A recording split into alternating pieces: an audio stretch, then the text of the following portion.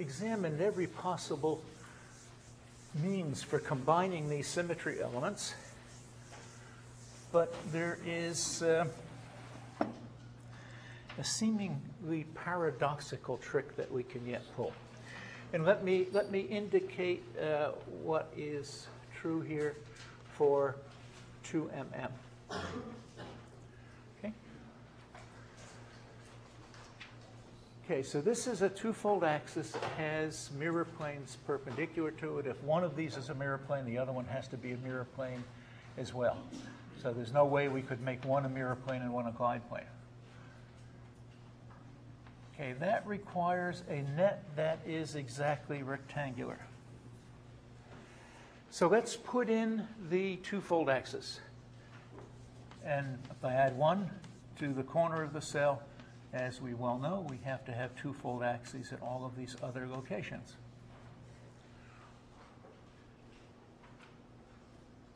If we want to put a mirror plane in the cell, we could pass it through the twofold axis, and that would be the same as getting P2mm back again. But why do we have to put the mirror plane through the twofold axis? We have to have the twofold axes left unchanged when we add the mirror plane, because if we created a new twofold axis, we'd create a new lattice, and we'd wreck the lattice that we've constructed. But why couldn't we put the mirror plane in like this? That's going to leave the twofold axes alone. It's going to leave the translations invariant. Why don't we do that? Why not? So here, trick number 5, or wherever we are now. You can add the symmetry elements of a point group to a lattice, but not necessarily at the same point. You can interleave them. But the constraint is that this addition must leave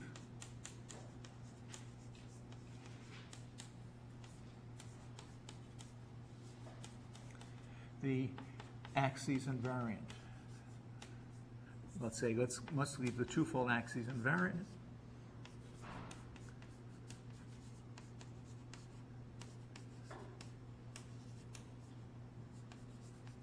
And vice versa.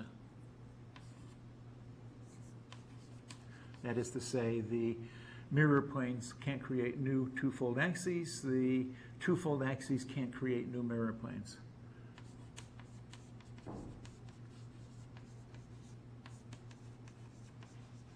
And let's make sure we understand the reason why. If I've got a twofold axis here and a twofold axis here, I have to have a translation that's twice their separation. If this distance is delta, then I have to have a translation that's automatically created at twice delta. Okay? This is the same as saying twofold axis with a translation gives you a twofold axis halfway along. If I take the twofold axes, I get the translation back as a consequence. So what I'm saying is if we take a first twofold axis and repeat number 1 to number 2, and then add another twofold axis which repeats number 2 to number 3, you have a third one that is related by translation of twice delta. So if you're going to interleave the symmetry elements, you have to leave the arrangement of symmetry elements at the same intervals. Otherwise, you would have created a translation or more that is incommensurate and incompatible with the other ones. So this is a third trick. And we are going to need a new theorem. Well, let's first of all look at the possibilities. We can have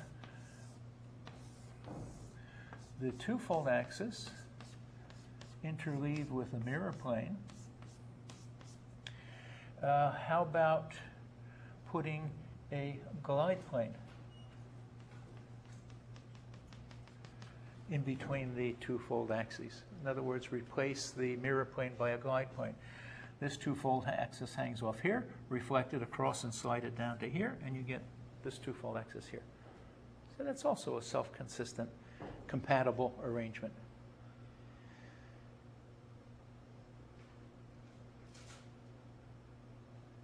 how about a centered net? And that's more difficult.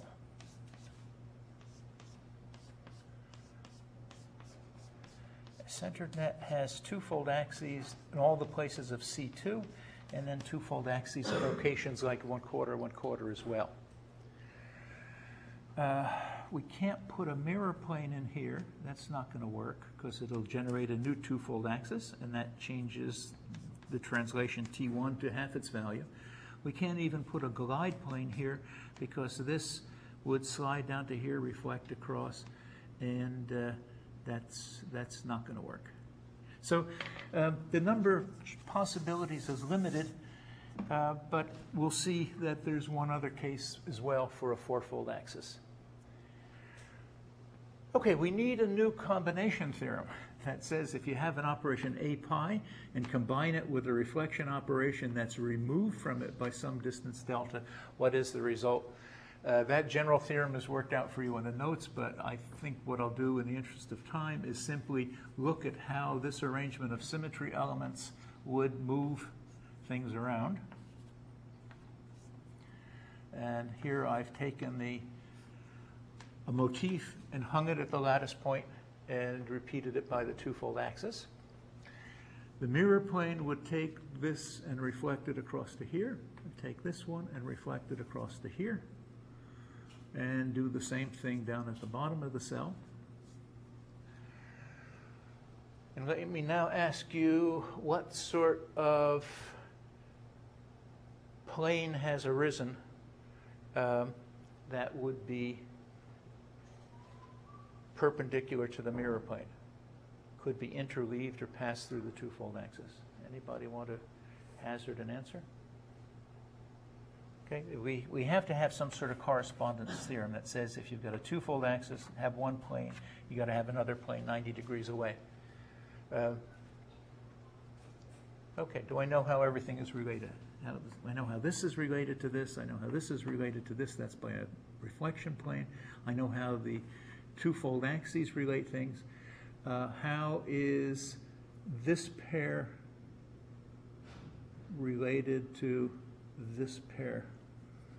And the answer is that the way they are related is by put rights and lefts on here. This is right, this is right. Reflection changes handedness to left, so I have some way of getting from this pair to this pair that involves a change of handedness. And I see nobody is really jumping out of their seat, but there is a glide plane in here. Take this pair, slide it along by half of T2, and flip it across by reflection. And there's a glide plane right here. And therefore, of necessity, there's a glide plane here. And this glide combined with the perpendicular translation will put a glide plane in here as well. Okay. And if you look in your tables, this is plane group number 7. And this one has a twofold axis. It has a primitive rectangular net, so this is called P2M. And now the second plane at right angles is not a mirror plane, it's a glide plane. So this is called P2MG. Or there's a shorthand form that leaves out the 2. PMG is a shorthand symbol for it.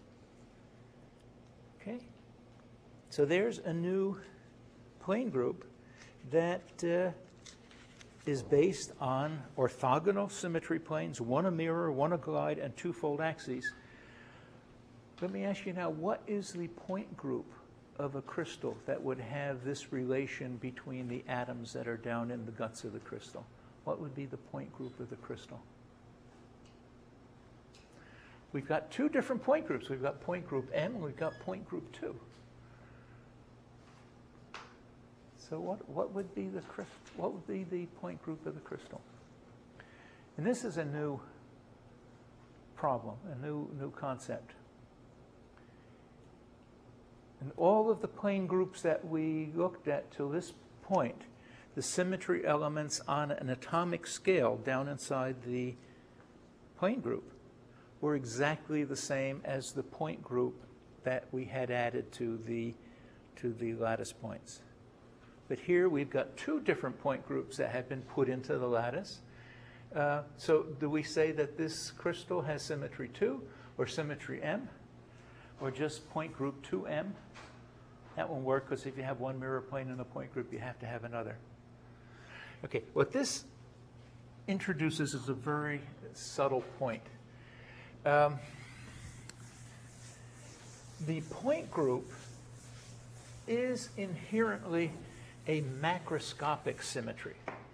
When I say a crystal has a particular point group, what I mean is that if I look at the exterior faces of the crystal, I would say there's a two-fold axis here, and that's about all if these faces are pairwise distinct. If I have a crystal that looks like this externally, I would say that that crystal has symmetry 2mm based on the faces. If I found that the etch pits on the surfaces were not quite the same on this face and this face, I would have to throw out the two-fold axis perhaps, which means this mirror plane would go out as well. But also I would do things like look at the optical properties. I would measure the conductivity as a function of direction. I would look at the slip systems and yield stresses in different directions.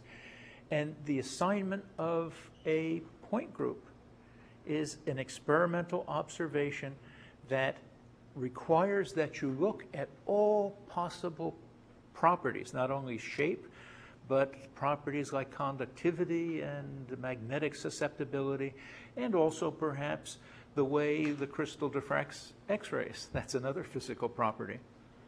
And then when you've done as many measurements as you choose to make, you say, as far as I can tell, all behavior of this crystal is determined and consistent with this particular point group. But you're doing macroscopic things. You are doing macroscopic things. When you talk about the plane group or space group, you're talking what goes on a local atomistic scale in the unit cell. So what would be the point group of this crystal?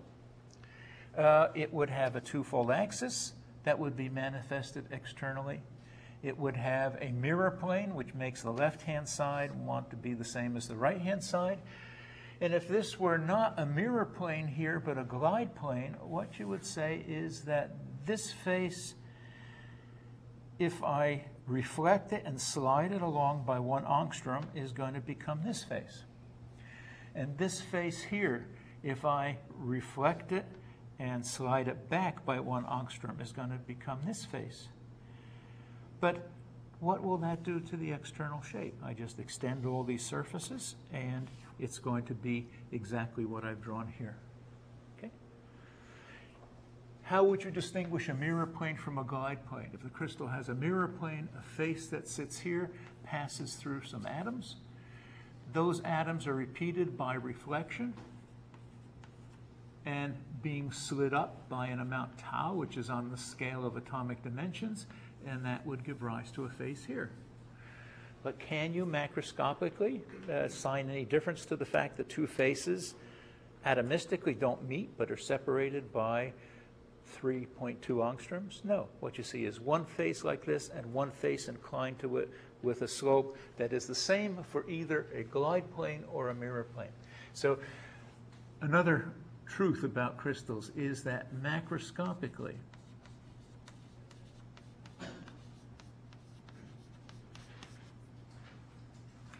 a glide plane manifests itself as a mirror plane.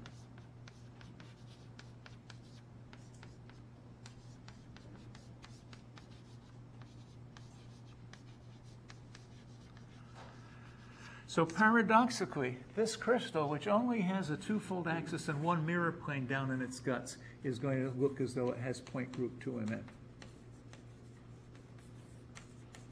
Even though there is no site atomistically within this arrangement of atoms that has symmetry 2mm. Okay? I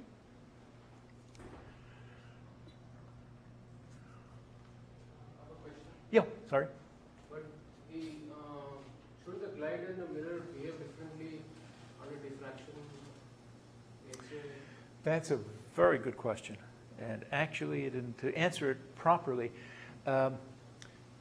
requires knowing something about diffraction. The symmetry of the diffraction pattern that you observed would look as though it had a mirror plane in it, which is to say, if we put a beam of white radiation down along this direction of a crystal, imagine that these things all extending out in a third dimension, that what we would see among the arrangement of spots is a two-fold axis in the center of the Laue photograph. We'd see a mirror plane running this way and a mirror plane running this way. So we would see spots on the Laue pattern which look like this. Okay? So the glide plane would also behave as though it were a mirror plane. And maybe if you think of what goes on with diffraction, if you asked yourself, if I brought in X-rays this way and diffracted them off a layer of atoms related by this glide plane, and then I can't do this actually to the crystal, but suppose I then inverted the direction of the incoming beam and slid it along by 5 angstroms. Doesn't make any sense. The diffraction from these planes is going to look the same whether I bring it in from one side or the other.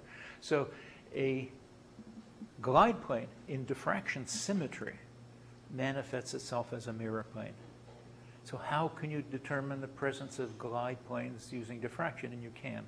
And the answer is that the glide plane causes the intensity diffracted from planes with certain indices to be identically zero. You probably heard of these magical extinction rules, they're called. And it says that if h plus k plus 3 times L is 2 pi plus 4 and the crystal is green, then you've got such and such a reflection being absent. Actually, it is, I'm getting distracted, but it turns out that glide planes affect just a sheet of reflections in reciprocal space. And the reason some reflections are absent is that that sheet of reflections corresponds to what the projection of the structure onto that plane would do. And if you project a structure that has a glide operation onto the plane of the glide plane, the structure looks like the lattice translation is half as big. And if that's the case, the diffraction spots are twice as widely separated. Okay? And it turns out that all of the reflections that are have an index corresponding to the direction of tau are absent if that index is odd. Okay? So if you knew a little bit about it to begin with, that perhaps answers the question. So yes, you can determine the presence of glide planes, and later on we'll talk about screw axes. You can determine their presence unambiguously, but you do that not from the symmetry of the diffraction effects, but from systematic absences.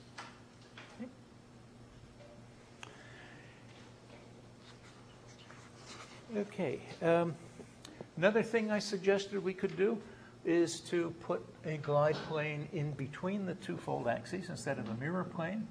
And this says that if I have a pair of atoms repeated by the two-fold axis, the glide plane would take that pair, shift them down by half of the cell, and reflect them over. So this would be the pattern of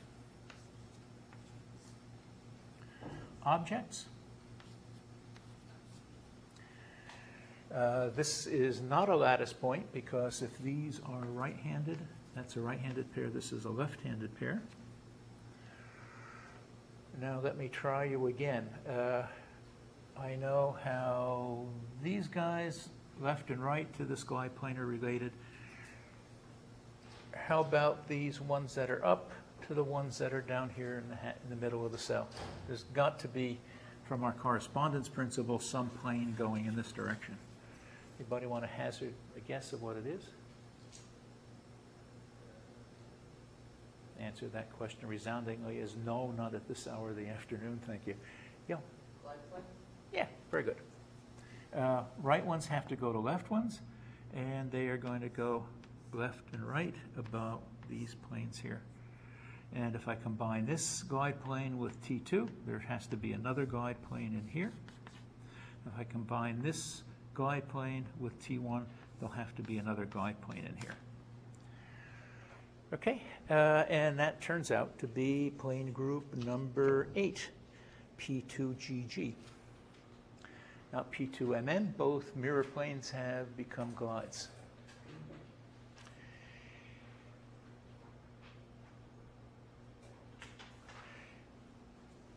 All right, we're almost there. If you look at the hexagonal symmetries, there is just no way that you can interleave things, and that's an attempt is made in the notes that I handed out.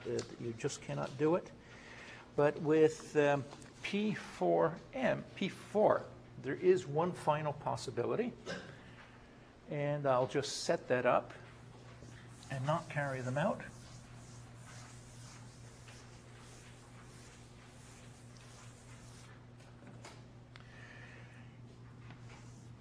Okay, I'm going to put on just P4.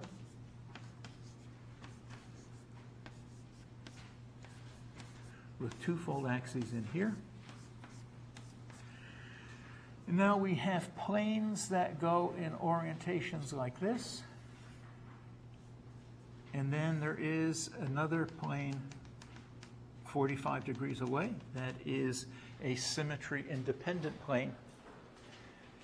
And the question now, I'll let you have a crack at it. Is there any way in which I could take planes in the diagonal orientation or parallel to the cell edge and interleave them in between the rotation axes in such a fashion that the rotation axes were left invariant? And again, conversely, if they're not left invariant, we will have created new translations and wrecked the lattice. So how could we slip in planes, either reflection or glide, and leave the axes invariant?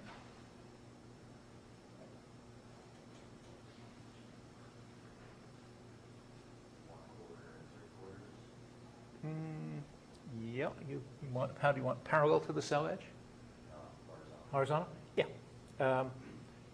This locus here has a fourfold axis up, a fourfold axis down, a fourfold axis up, twofold axis down, twofold axis up, twofold axis down. So this would be a lovely location for a glide plane. So that's one. From the fact that I am placing the same diagram on the board yet again, suggests that there's another way. That's a perfectly good suggestion, and that's one of the things we would have to examine. Is there any other way I could put in a mirror plane or a glide plane and leave the axes invariant? Yeah. 45 degrees. Okay, through here. I don't want to do it through here because the fourfold axes sit on the same side, but I could, you want to put it in like this?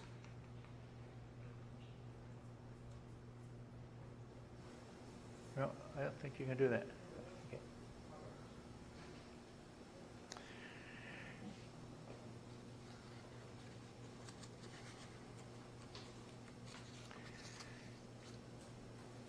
Okay. Okay. Glide plane won't work here. How about a mirror plane?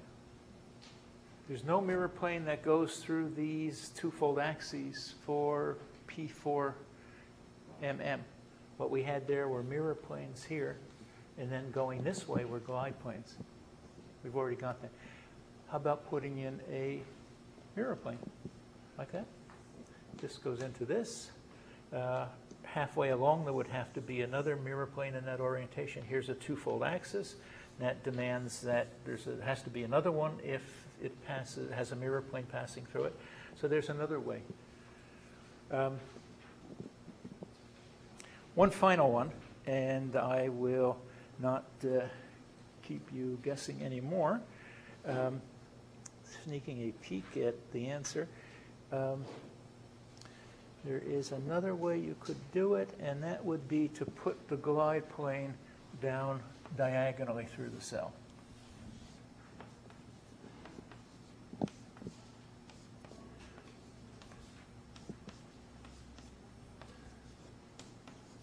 And that is, put the glide plane here. That'd take this two-fold axis, reflect it across to here, and slide it down to here.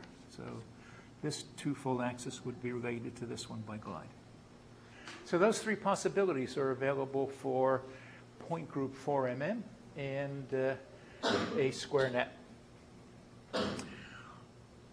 If you try them, and the simple way of doing it without any general theorem would be to draw in the way these symmetry elements repeat the motifs, and then ask what they require for the remaining symmetry elements.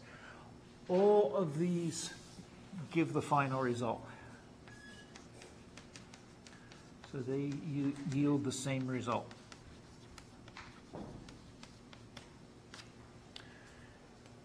You can develop a general theorem for what you obtain if you have an operation, A alpha, combined with a plane, and make it a general plane, a glide plane, that is removed from the axis by some distance delta. And that theorem is written out for you in the notes.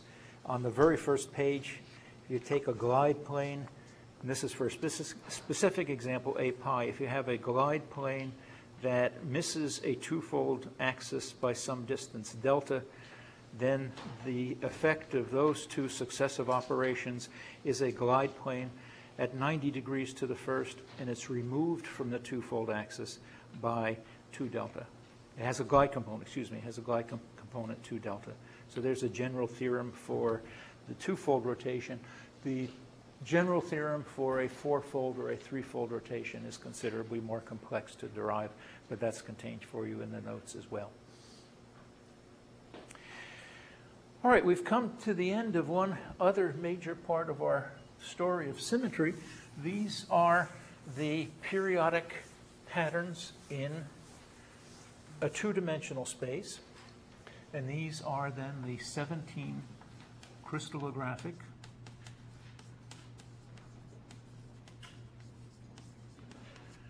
plane groups. Crystallographic is rather redundant because they are groups that have in translation, and therefore these are the symmetries, the two-dimensional symmetries that are suitable for the atomic arrangements in crystals. As a little bonus, we also have, as a result, 17 of the three-dimensional space groups. Just imagine each of these plane groups with a translation perpendicular to the plane of the plane group, and that would leave all the symmetry elements coincident. So you could pick a third translation at right angles to the blackboard of any arbitrary length, and you would have a three-dimensional lattice that contained the symmetries of a plane group. I think I mentioned earlier that the way you distinguish a plane group with a two-fold axis in it from a space group with a two-fold axis is that a lowercase letter for the lattice type implies plane group.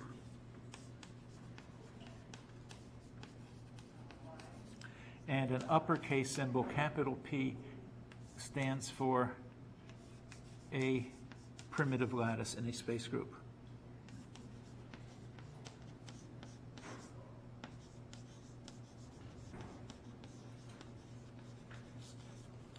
So something like lowercase p4mm is a plane group, capital P4mm is a space group with a third translation of arbitrary length at right angles to the plane group.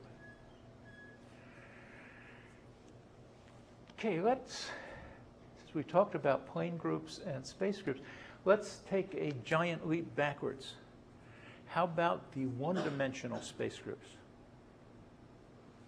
Bet you were wondering about them all along and were afraid to ask. So what would be the story for one dimension? It's non-trivial. A one-dimensional space group would be a lattice row. You have just one dimension to play with, and you can make that space periodic by translation. So there's one lattice type, just a lattice row. And what sort of symmetries could you place in that lattice? Now you have to define your ground rules. In our two-dimensional symmetries, we did not permit any operation which would pick the two-dimensional space up and rotate it and flip it over and put it down again, because that is a transformation that takes you out of that space and pops you back into it. And we will not, in our discussion of three-dimensional crystallography, consider symmetries, operations that take something, suck it up into a fourth dimension that we can't comprehend, and then all of a sudden pop it down in again, and suddenly it appears. I mean, that sounds bizarre. We wouldn't want to do that. So for plane groups, we did not allow for any operation, say a two-fold axis, that would flip the object over and turn it upside down. Well, why not? I mean, this is mathematics. If it's your ball game, you can make up the rules. So why couldn't we have a two-fold axis in the plane of the plane group? We would have to leave the net invariant. Well, actually, such entities do exist, and they have been derived. They're called the two-sided plane groups. And if you want to allow that when you make up the game, you can actually do that if you wish to allow it.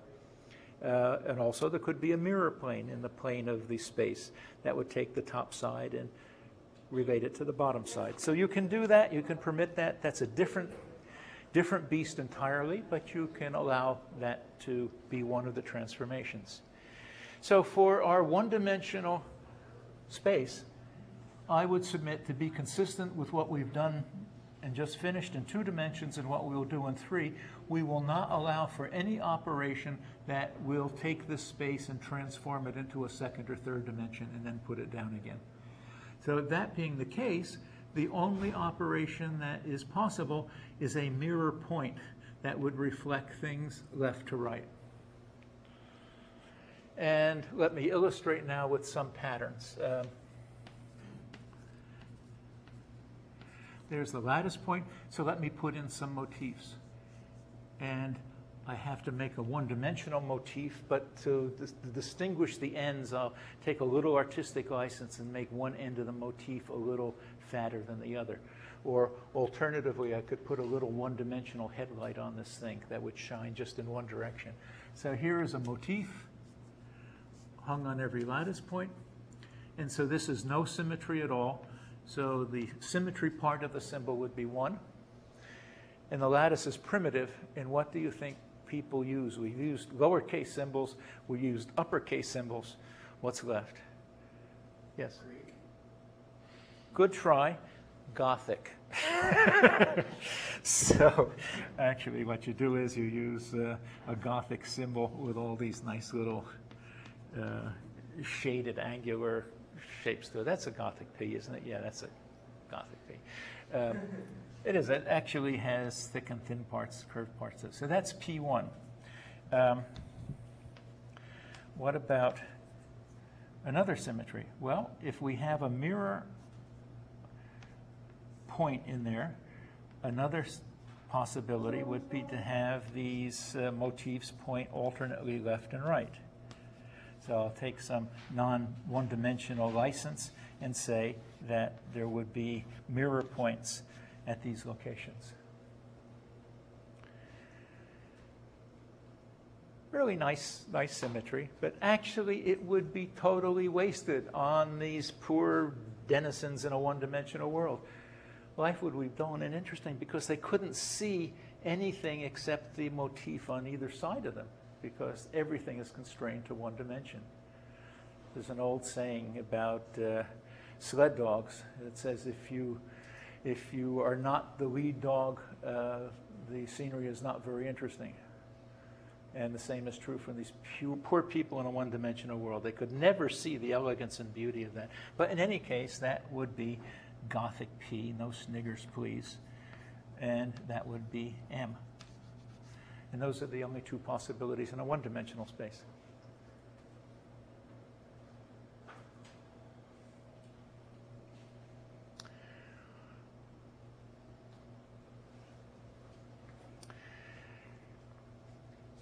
Okay, we have a couple minutes to go, but I think this is a good place to pause. And I'll give just a brief indication of coming attractions. We're now going to look at point groups in 3 dimensions. And a good way of entering this much more complex situation is to go back to something analogous to what we did for 2-dimensional symmetries. And I'm going to first consider the arrangement of rotation axes in 3 dimensions. We do not have the constraint that all the rotation axes be perpendicular to the plane of a 2-dimensional space, being therefore more properly rotation points. If we've got 3 dimensions, we have to view a rotation axis as extending infinitely in a direction, and there's no reason why we can't have another rotation axis at an angle to it. But you know that already. Everybody's heard about cubic crystals. Even if you think all crystals are either body-centered cubic, primitive cubic, face-centered cubic, or complex, 4 kinds of lattices. But you've heard of cubic crystals, and the cubic crystals, clearly the rotation axes are inclined to one another and arranged spatially. So we're going to ask the non-trivial question: how can we combine more than one rotation axis at a time about a common point in space?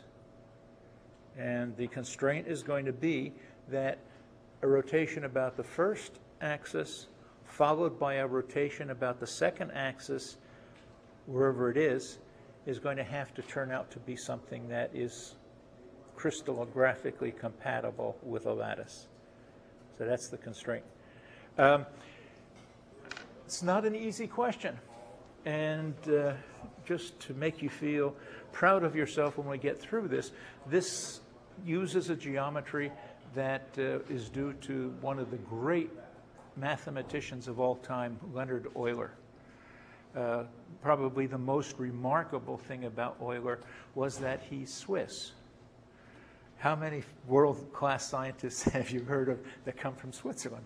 Not very many, and the reason is it's such a small country, and if genius occurs as a certain fraction of the population, it's not going to happen very often in a country like Liechtenstein or Switzerland.